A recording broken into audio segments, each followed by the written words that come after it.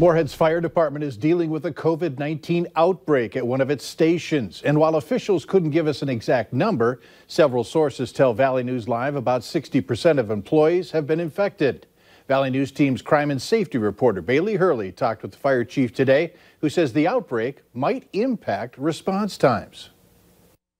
Moorhead Fire Chief Rich Dyson says it's been about a week since many of his employees at the North Moorhead station started becoming infected with COVID-19. We did some contact tracing, and it just seemed like the more people would go in and get tested, unbeknownst to them, they'd test positives. Dyson says they started separating shifts and teams at the start of COVID-19 to help slow the spread and protect employees, on top of following all other CDC guidelines. It's kind of a punch in the gut for us, really, where you feel bad, you think you're doing everything right, and the one thing I can say is that, when you think you're caught up to it, you're not. Dyson says what healthy workers they have left have now been placed at their other Moorhead station, saying for the meantime they'll have limited response out of this building, but assures North Moorhead residents they're still in good hands if things go wrong, saying impacts to response times will be minimal. So if it's a medical call or whatever, we'll have 1 or 2 people here for the next few days,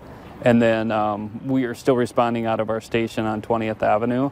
And then we have mutual aid with both north side stations in Fargo, where they can come over and still meet our response times. Dyson says Moorhead Fire also has mutual aid agreements with West Fargo, Dilworth, and Horace, and says they'll assist in future calls until the Moorhead station is healthy again. In Moorhead, Bailey Hurley, Valley News Live. Dyson adds that all those infected with the virus are recuperating at home and says so far none of his employees have had to be hospitalized.